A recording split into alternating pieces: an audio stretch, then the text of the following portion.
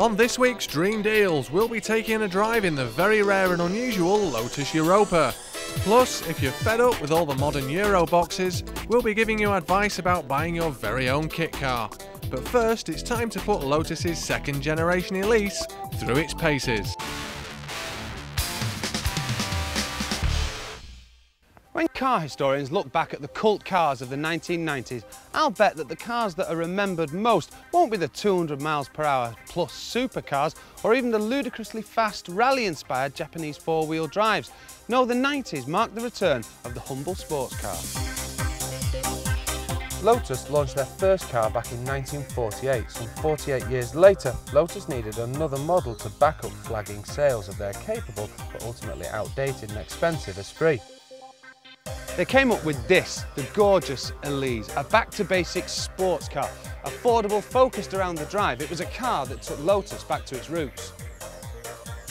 The original Elise was launched back in 1996, an instant cult car. At the end of 2000, Lotus revealed this, the second generation Elise, with far more aggressive styling, lower ride height and a meaner, more menacing look.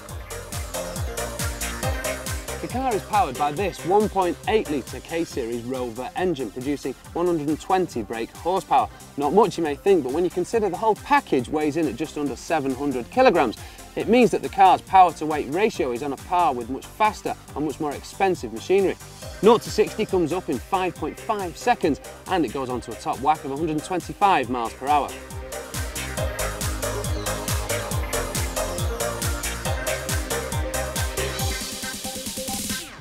The key to the Elise's lightweight is the chassis and body parts.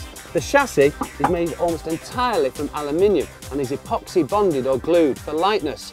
The body panels are composite, which not only means your Elise is trim, but also very strong. At launch, the Elise was a huge success. Used examples commanded a higher price than list, and critics heralded a Lotus worthy of being described as the spiritual successor to the Classic 7. Praise indeed. So the original Elise led the way in terms of handling, but can the new one hang on to that crown? Find out at the end of the show when I'll be putting the new Elise through its paces.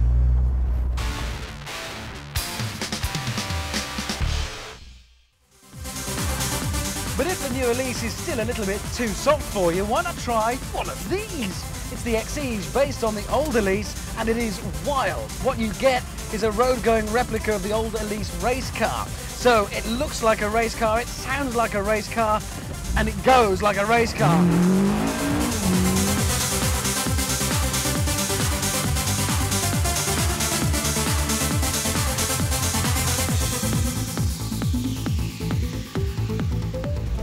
Obviously the numero uno dominating feature when you're driving the Exige is the engine, mostly because it's in here with you, sitting on your left shoulder like a para. It's loud, raucous and very hot. You physically feel its presence in the heat it gives off. Mind you, one good point for comfort, we've got a hardtop, cosy. Peer through the Ferrari 360 style Perspex cover over the engine and you'll see the same Rover K-Series 1.8 litre engine used in the Lotus 340R. In this particular trim, it'll develop 177 brake horsepower, dash from 0 to 60 in about 4.7 seconds, thank you very much, and onto a top speed of 136. That should do nicely, sir. The rear wing isn't just to look pretty, which I'm not sure if it even does, but it does give you additional downforce at the back, and there's front skirting to give the same effect. And overall, okay, so the shape is based on the old Elise. This is not a soppy looking car, it's much more purposeful and aggressive looking. This has serious presence on road or track. Unlike the Elise, the back end of which will step out quite quickly if you lift off the throttle on the way into a bend, in the Exige it's set up rather differently. It just grips and grips and grips right up to the limit. Invincible you might think, but no. In fact, this car really is set up much more like a proper race car for proper grown-up race drivers, not idiots like me. But being a race car obviously does not mean it doesn't handle. It does, right up to the limit. It is fantastic. You just need a bit of space to practice, because every now and again you'll get it into such a tangle that even a really talented driver couldn't pull it out. That's my excuse. Oops. As a road car, in fact, the £10,000 premium over the standard Elise is hard to justify, but it is ultimately a toy for petrol heads. And if Brands Hatch or Silverstone track days feature in your diary, then this is the car to have.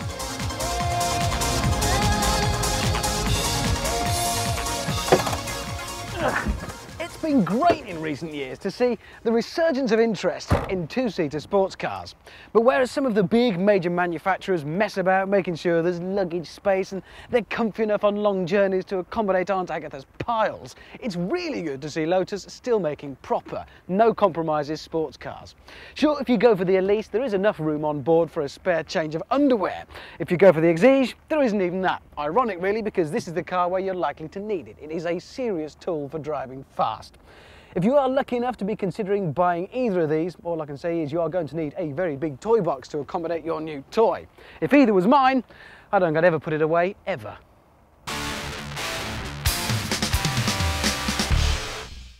During the early 1960s, mid-mounted engines had become the norm for racing cars. For any sports car manufacturer, the logical next step would be to transfer this technology into its road-going models. And this is exactly what Lotus did with the Europa. Launched in 1966, the Europa was to be Colin Chapman's Lotus for Europe. The aim? To take on Porsche and Ferrari in their own backyard, and win. The car was to offer all the excitement and performance of a race car, but at a fraction of the price. But with its unusual styling, what is it that people find so alluring about the car? In fact, it's so unusual. It was one of the first mid-engine cars that was produced in any numbers, and it was so radically different from everything else that was on the roads at the time. So you got the handling, you got some of the performance, but basically it was that difference that drew me to it. Nothing like it.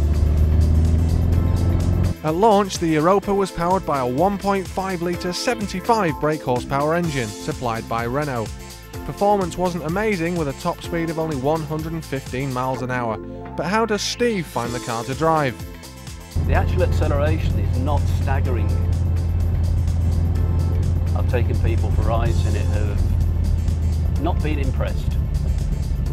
It's quick enough, it's putting about 105 brake horsepower in a 650 kilogram car, but where it does excel is in with the road handling, with the engine stuck in the middle. And with everything being so low, with the centre of gravity being so low, actually going around bends is a wonderful experience. There's no deceleration, there's no changing the handling, it just goes around the bends. That's what makes it such an easy car to drive.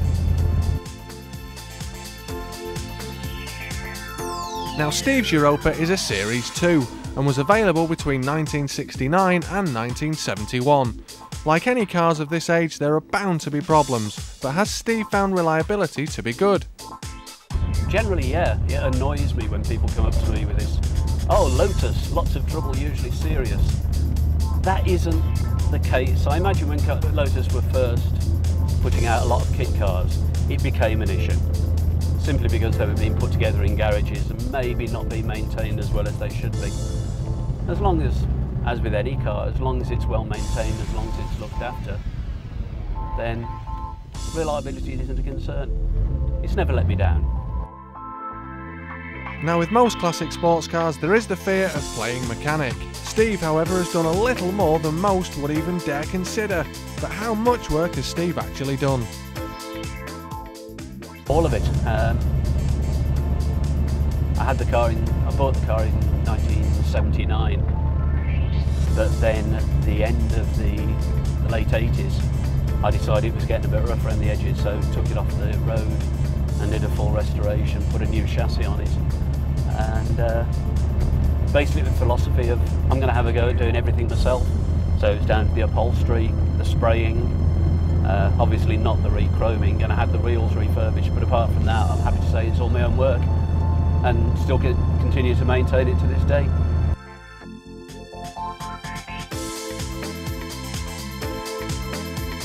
Lotus have got a really good network. There are various classic car dealers. The local one that I'm lucky enough is Paul Matty, which is just in Bromsgrove. Very easy. They can get hold of most of the parts. Inevitably there's going to be some parts that you can't get hold of, but again there are specialists throughout the country who either remanufacture parts or have got old part stocks in. I haven't been caught out yet, although it's been close a couple of times.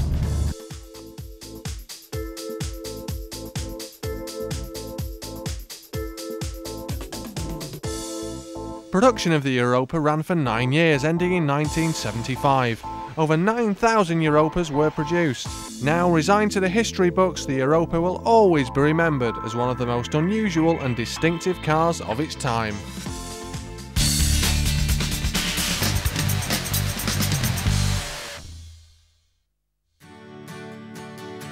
If someone said, "Here's a kit car, go and build it," you'd probably think of those small models you used to try and build as a child, only to find out halfway that you'd stuck the exhaust where the steering column should go. Well, if you thought that, you would be wrong, because on this week's Dream Deals, we're going to give you advice on buying your very own life-size kit car. I think the people that make them, they like to relive a childhood, I suppose. It's like a ground to the car now set. They get to do it, and at the end of it, they can stand back and say, "Well, I've done that." I'm really pleased. It's definitely the hobby industry. It's people who remember old cars and they like the classic lines of it, or it's modern people who like the high performance that we offer. What is the appeal of building your own car? I've been riding motorcycles now for the last sort of 10 years, and I've always done my own mechanics to them and that. And it just seemed natural progression to want to build my own kit car. So I've got friends, lots of friends in Cambridge that have built kit cars, and it just seemed natural to want to do one. The chance for people to build their own cars, understand the whole process of building a car and enjoying the driving experience. It's back to basics driving, the handling is better, the wind in your hair, it's you know, proper driving but with modern equipment. Some people out there may be thinking, it's a kit, it's not as well built as my BMW or Mercedes. Well, just wait a minute, is your BMW or Merc hand built? No, I didn't think so. Just think of all those Aston Martin or Bentley owners who crow on about their car being hand-built by the finest in the land.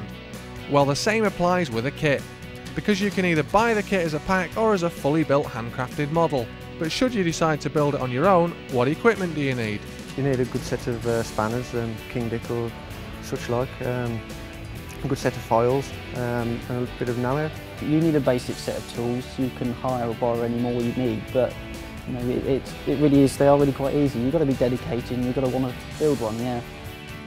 Prices for kits vary a great deal depending upon what model you buy and what stage of production it's at. For example, a semi-built model could cost around £6,000, while the same fully built would cost £12,500. So how does the difference in price affect sales? The kit's still more popular due to the fact it's cheaper, or mainly cheaper for people to build their own car, but it's also the enjoyment of building their own car. The difference is not as much as most people think. Probably two identical cars, one built at home, one built by us, there's probably £1,500 difference between the two. One of the questions most commonly asked is how long it would take to build a road-going car. The answer pretty much depends upon what kit you buy. Obviously, the simpler the design, the quicker you should be able to finish. But perhaps more importantly is the amount of free time you have. Those with plenty will be out enjoying their car long before those who have to juggle life with their car. I think if most people, you know, they take the time and not afraid to ask questions, then yeah, it's quite easy. The most people have concerns about fitting bodywork. It's more a worry that they've got, you know, they just need some reassurance. After you've built your car, what about practicalities? All cars built at home have to go through a single vehicle approval, which is a test in itself, to check the build quality and make sure that it meets all the emissions and noise regulations of the vehicle. We sometimes offer that as a pre-SVA check, just to make sure the car is SVA-able. But obviously once it's been SVA'd, then there should be no problem. SVA'd and MOT makes the car. It doesn't need a special insurance. There are specialist insurances about who offer very good rates for the type of performance car that we sell. The majority of people use the specialist insurance because they are so much cheaper than your everyday insurance broker. Although the practicality of a kit car might be questionable, one thing is certain. In a world where car individuality is quickly disappearing, they offer the chance to relive what driving used to be about. Okay, so they might not have heated seats or electric windows, but what they do offer is individuality, a back-to-basics driving experience and perhaps more importantly fun, something that many of today's manufacturers have forgotten about years ago.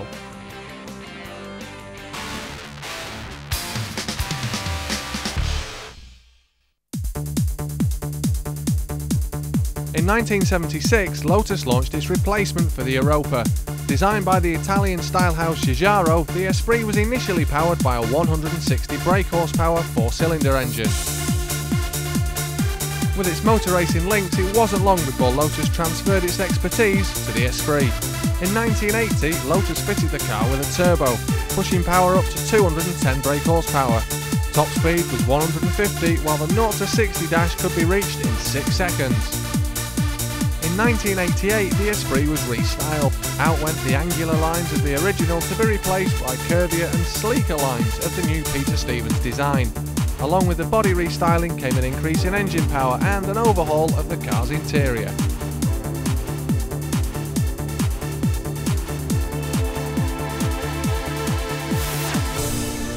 Prices for the Esprit obviously vary with age. An average price for a 1986 turbo would be around £7,000, while a 1995 S4 will cost around £14,000. In 1997, the Esprit finally received the engine it had always deserved. Replacing the traditional 4-cylinder was a 3.5-litre twin-turbo V8. Pumping out 350 brake horsepower, 60 comes up in just over 4 seconds, and the car can go on to a top speed of 180 miles an hour. The Esprit was now firmly in supercar territory.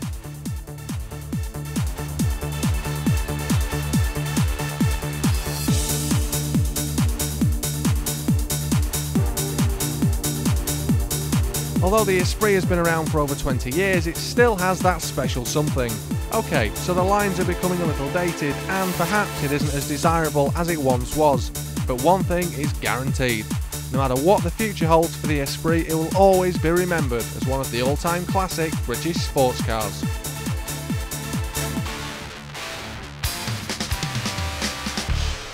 At the start of the show, we took a look at Lotus's Elite. Let's find out what it's like to drive.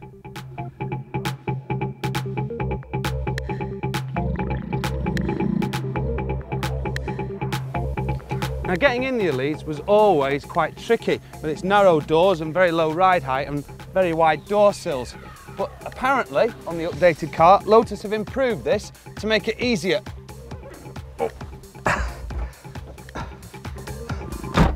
Good job I greased myself first.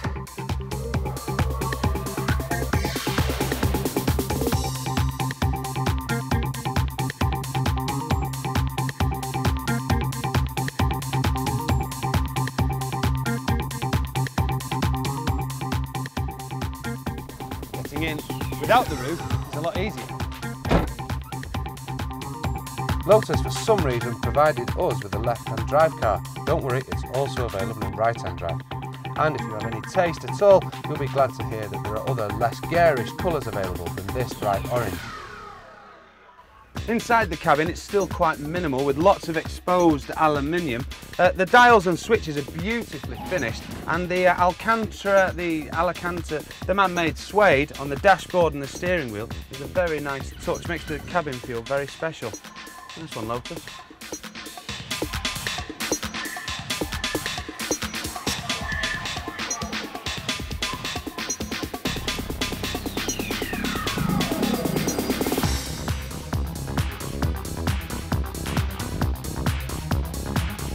It is a tremendous car for going for a drive at the weekend for an hour and a half in, but it's 11 o'clock and it's a cold, wet night and you want a pint of milk. You're probably going to take anything but the Elite, let's face it. Now, for 23 grand, what you don't get is air conditioning, electric windows, sun visors, ashtray, one of those little trays for your loose change, a pen holder. If you want all of that, you go and get yourself a Mondeo, because at 23 grand, this car still represents fantastic value.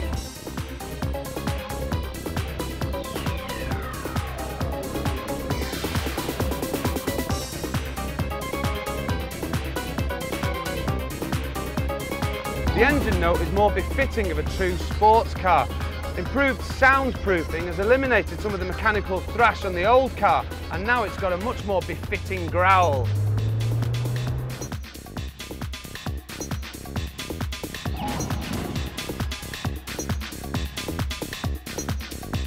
Now, one thing we don't normally mention on this programme is fuel economy. However, with little weight, aerodynamic shape and a small 1.8-litre engine, the Elite returns impressive figures. A combined total of 38.5 miles per gallon should keep your Elite on the road and away from the petrol pump. The Elise was never intended as a practical everyday road car, and the cabin space is, well, cosy, and the luggage space is almost non-existent. But the car was always intended for driving thrills rather than shopping bills, and it provides more of those smiles per mile that enthusiastic drivers will appreciate. Now, at just under £23,000, the Elise represents, depending on your point of view, a great value sports car or a very expensive weekend toy.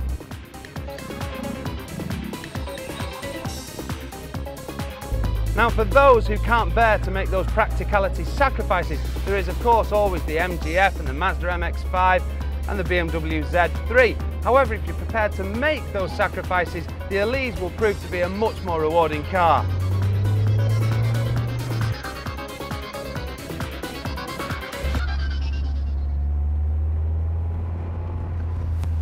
It's always a daunting proposition for any car manufacturer to make a follow-up to one of their most successful models ever, especially when it's as loved as the Elise is. But this Elise continues the Lotus tradition, and it's as rewarding and as exciting a drive as ever, even in orange.